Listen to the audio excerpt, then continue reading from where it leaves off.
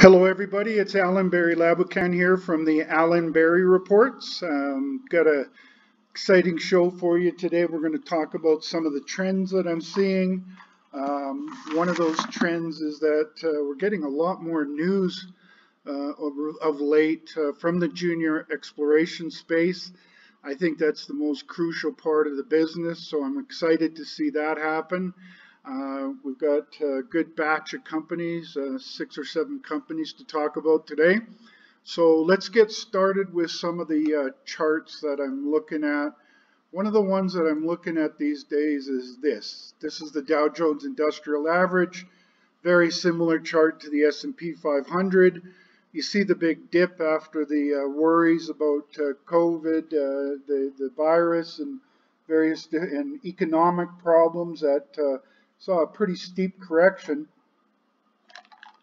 and now the market is aggressively taking back a lot of those gains or those losses. And I really think that this is a danger zone that we're in right now. The latest thing that got everybody excited was one of the economic or the employment report. I think that will be the most significantly revised number that I've seen in a long time. Almost every economist got it wrong. I'm not much of a fan of economists, but they do a lot of good homework on the big markets for sure. And to see them that off, I mean, they were looking for a significant drop in unemployment from the 40 million that are already unemployed due to the COVID crisis. And that instead came up with 2 million to the good. I don't see where that's coming from. That looks like a lot of political chicanery to me. Politics playing with the economic numbers. It happens quite often. To this degree, I'm not sure that I've seen anything like that to this degree in a long time. So I firmly believe that you're going to see a big revision to that number, and I think that right now the overall market is grossly overvalued. I think the next correction could test those lows of March and create some new lows. So I'm avoiding like the plague big cap stocks.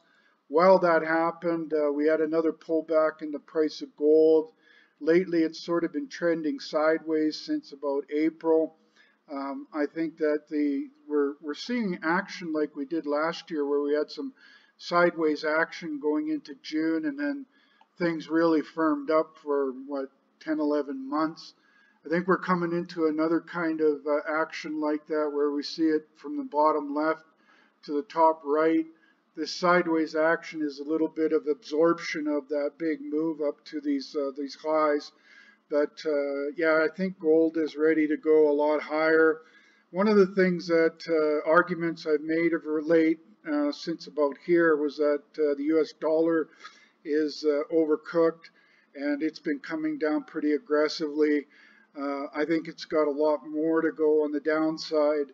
I just see too many, well, there's a perfect storm for the price of gold to go up, including, this overcooked US dollar that broke the downtrend line.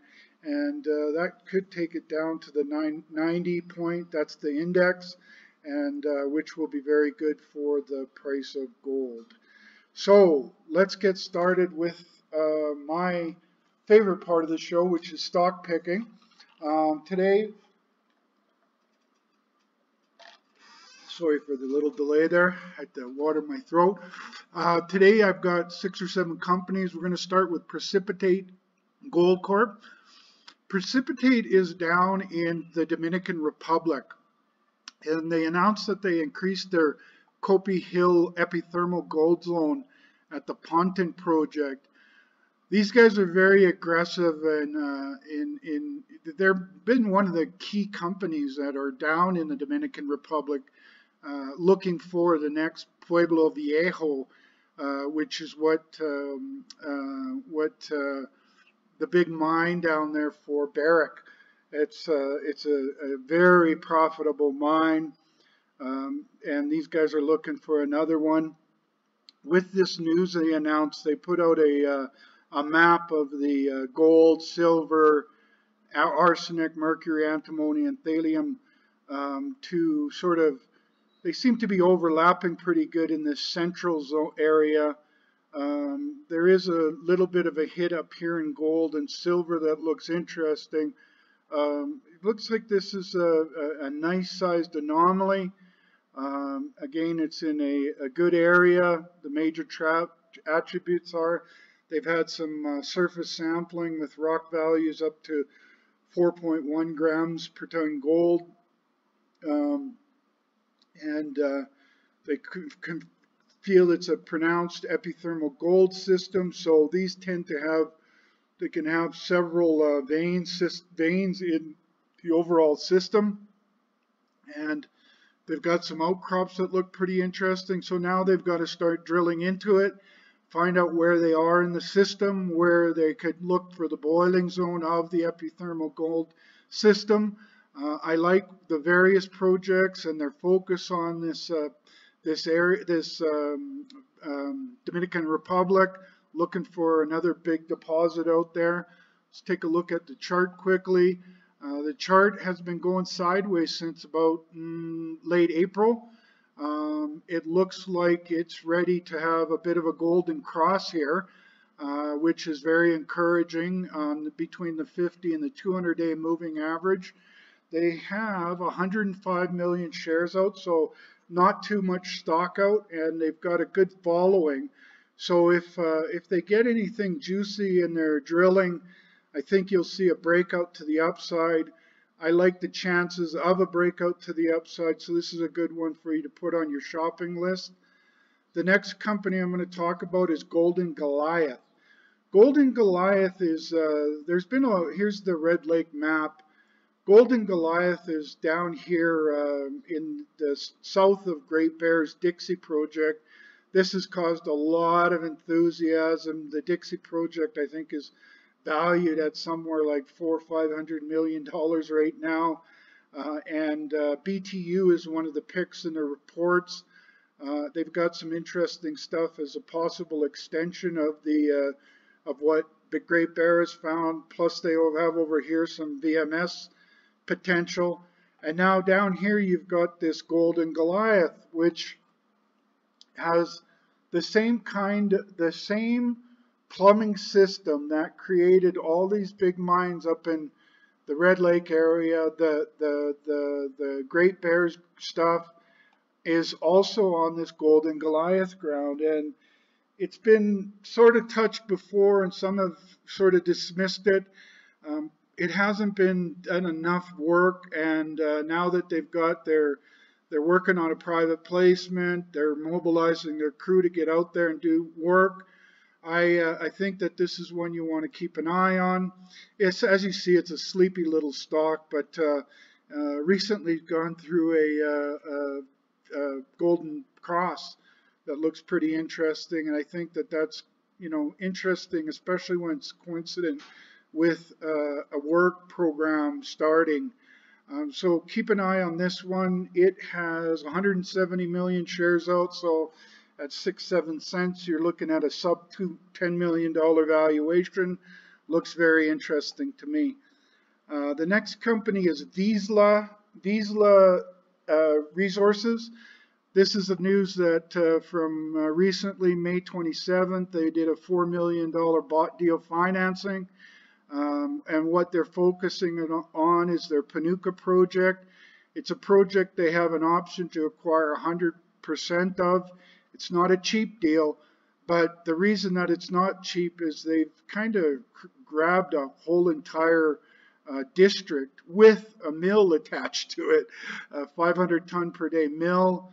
They have a series of veins. It's plus 35 kilometers of underground workings. They've got a tailings facility, roads, power, and permits. So it's a rich deal, but it's a rich deal for a reason. And some of that reason is, if you look at some of their recent results from last year, they hit some really good numbers. And I like this story. I especially like it because it has a big following that late last year and early this year drove the stock up to 95 cents. It's on half price sale since all these newsletter writers were pounding the table on it. I like looking at them. I started picking up coverage down here, and since then they've had a good upward bias on their stock with higher highs and higher lows. I like to see that kind of action. I think they're looking the way this 50-day moving average is trading. I think that they're looking at a golden cross here pretty soon, and it's trading on the 50-day. So it's a good entry point for this stock. If they're successful, I think it could be driven up to a lot higher valuations where they would likely do the financing to cover the 100% ownership cost of this project, and they could very quickly turn into a producer. So they've got exploration potential, they got production potential, they got permits, they've got the mill, they've got a lot going for them. They only have 59 million shares out, so it's a nice tight deal. And again, it's trading at about half off of its 52-week low or 52-week high. I always like those kind of trends, and especially when you've got this 50-day starting to turn up here on good volume. I think a breakout to the upside is imminent with this one, and so I tell you, it's time to take a look at Vizsla and adding it to your portfolio. The next one is Contact Gold. Contact Gold put out a news release on the 2nd of June last week, and what caught my attention is that they're looking for an oxide deposit, so an open pit, heap leachable oxide deposit, but the grades that they're getting are quite significantly better than a lot of this is in the surface sample, and they're getting 5 grams over 39 meters, 2 grams over 70 meters, 3.5 grams over 38 meters. Sorry, those are past drilling results. And this project is in Nevada. I love Nevada projects because if they have success, the companies get what I call the Nevada premium. They always seem to trade at a much more significant valuation than similar projects in other jurisdictions. And so yeah, it's a really good project. Here's the map. You can see some of the sampling. The blue dots are the proposed drilling. You can see that they had some good hits of gold around there. This is where they had the past production.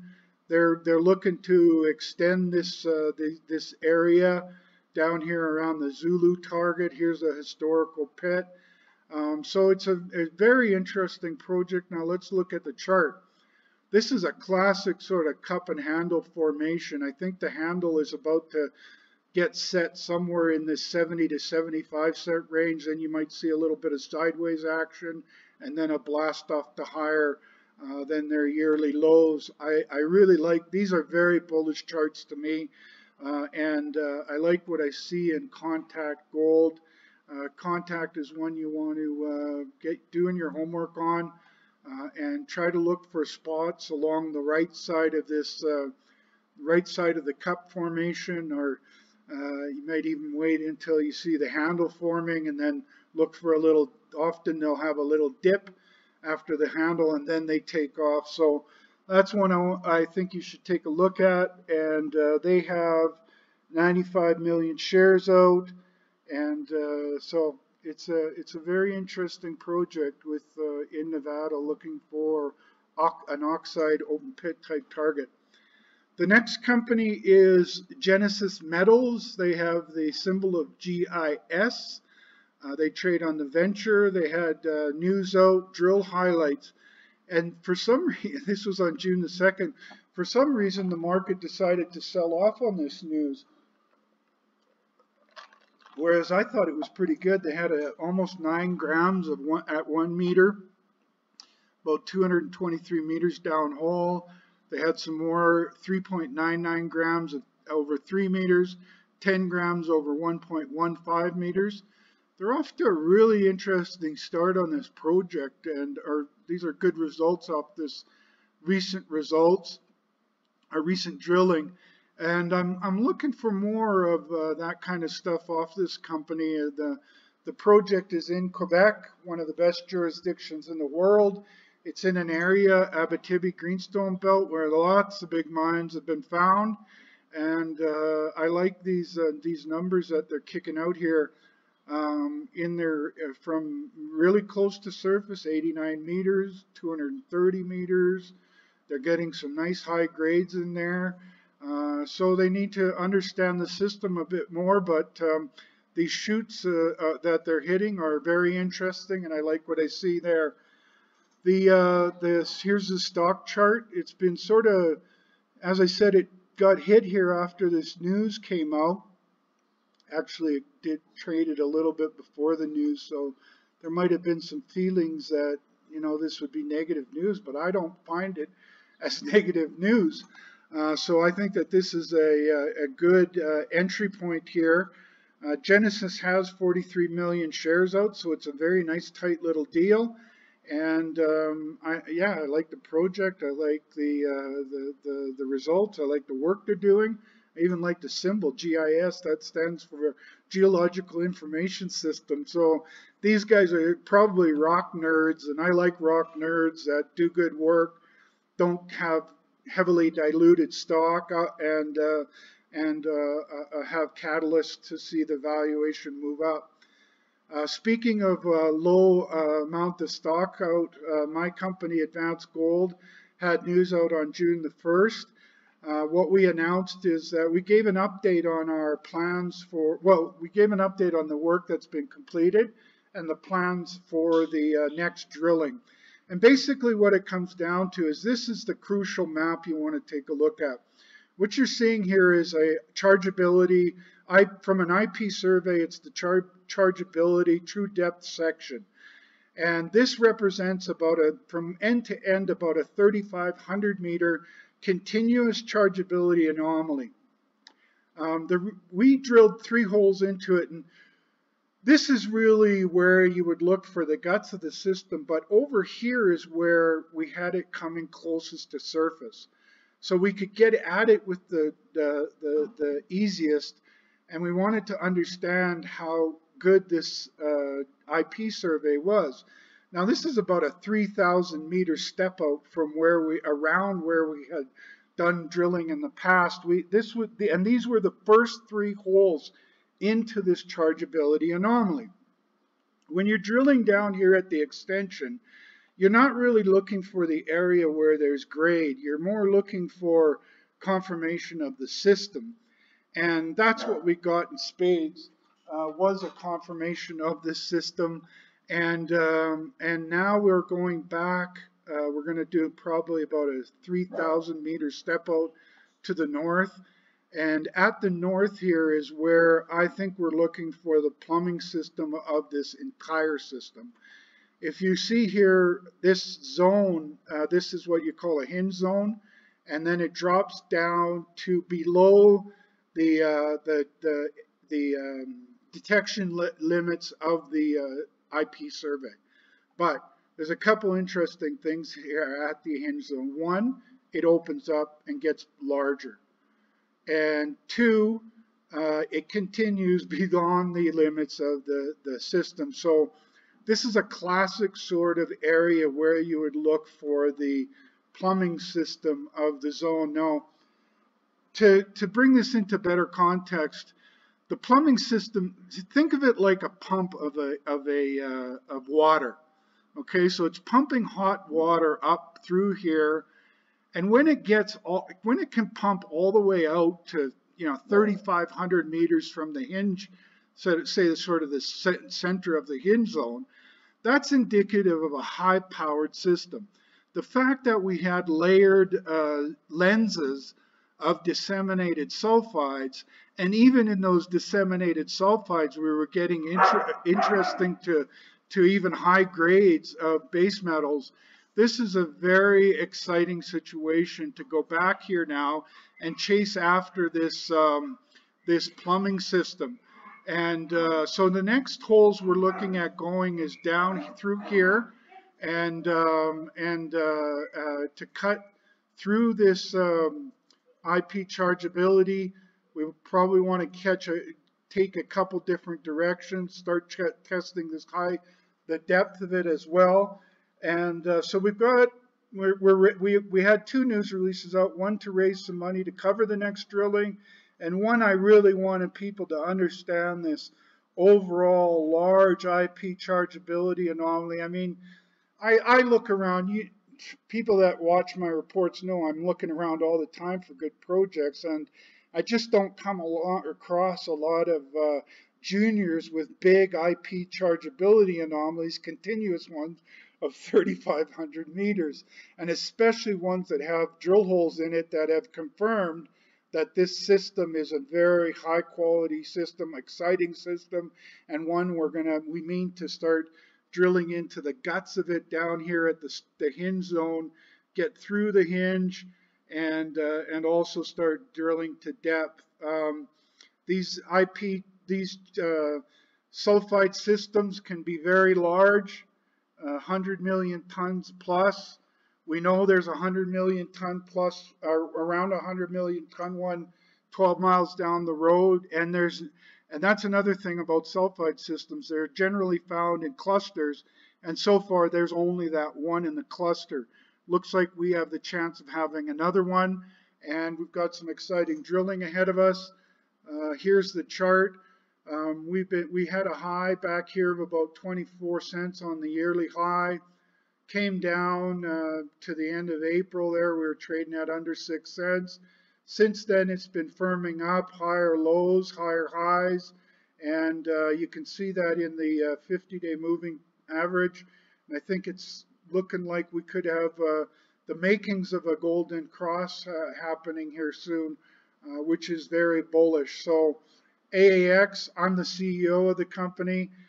So, you know, take everything I say with a grain of salt, but do your homework, and I think you'll see that the science of what we're doing is why I'm so excited about this project. So in closing, let's go back to that gold chart. I really believe that we have the making of, well, we have a perfect storm for gold to head much higher.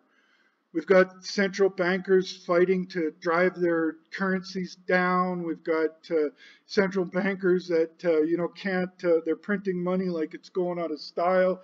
Debt's going through the roof. The U.S. is well over $20 trillion in debt now. They can't really ever raise interest rates in any kind of serious way. The biggest thing, though, is on the supply and demand side of things. We have a supply that's really weakened. You've got years now of a trend of the head grades at mines going down, and for new discovery grades, the average grade is going down dramatically. I never thought I'd see the day when, you know, most of the discoveries now are less than a gram. So they're replacing with the ones they're mining out with, they're not replacing them enough, and what they're replacing them with low-grade projects. That's not a very good scenario. So exploration is really the key part of the sector. That's what I follow the most. I think we need a lot more discoveries and a lot more companies doing good exploration. One of the things that one of my litmuses is, are they you know, trying to determine, are they a stock pump, lifestyle kind of company? And the lifestyle kind of companies have lots of stock out, they don't do much drilling, and they pay their people a lot of money. If those are the kind that you see, you want to avoid those. The ones that I look for are ones with tighter stock structures that do a lot of work, have a lot of insider ownership, and they've got good projects that they do a lot of work on, and they don't pay high wages. And if you want an example of that, my company, AAX, we pay, I don't get paid a whole lot compared to my peers, and I own a bunch of the stock. The chairman of the board owns close to 20%. I own close to 10% on a fully diluted basis. We've got 2 or 3 other shareholders out there that are in the 5 to 10% range. So we've got a very tight stock, less than 40, around 40 million shares out. And so, you know, these are the kind of, I'm building the company that way because they're the kind of company that I think you, the investors, should be looking at. And so take a look. I think there's going to be a lot of money made in this perfect storm for gold, silver. I think copper's got a good future and some other stuff. So do your homework. You can find a lot of the stuff on the Junior Mining Weeklies that I've been doing. This one has a good group of companies for you to look at. On that note, remember the shows are for information purposes only. It's important for you to do your homework and speak with your financial advisors before making any investment decisions. On that note, I will wish you all a great day, and we'll talk to you soon.